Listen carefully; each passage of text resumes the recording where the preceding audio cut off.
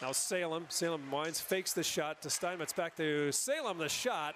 One times it right into the glove of McDonald. Right point to Mason Waite, right back to McIntosh. Down on the right boards to Pelton, doesn't even look to shoot, gets it back to McIntosh. Back to Pelton, now he looks toward the net. Snapshot, score!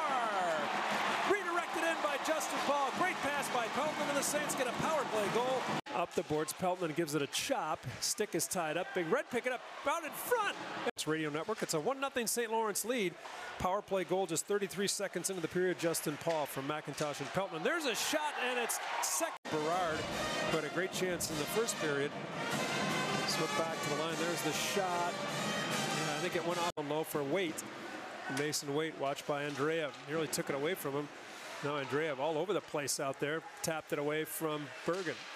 And they shoot one toward net and tip it in and score. Take a look at the replay. I don't know if we'll see the whole thing, but there it just shoves Pappas off the puck. Thrown toward the front net, and that was the second time he had done that. Steinberg now penalty coming up here against St. Lawrence as Clark gets tied up with Berard. There's a shot tipped in front, save made. Rebound sent back off the inboards and in. Saints really struggling in their own zone. They're going to have to play shorthanded here as we take a look at the replay. Mitchell with that shot came off the inboards. Tough break there, but again, nobody picked up the Cornell player drive. Here's Salem to the line. Just shovels a backhand in, but not deep. Then Cornell plays it back deeper behind the net. Malinsky is there, flips an end-over-ender back in toward the Saints net. And is it going to go in the net?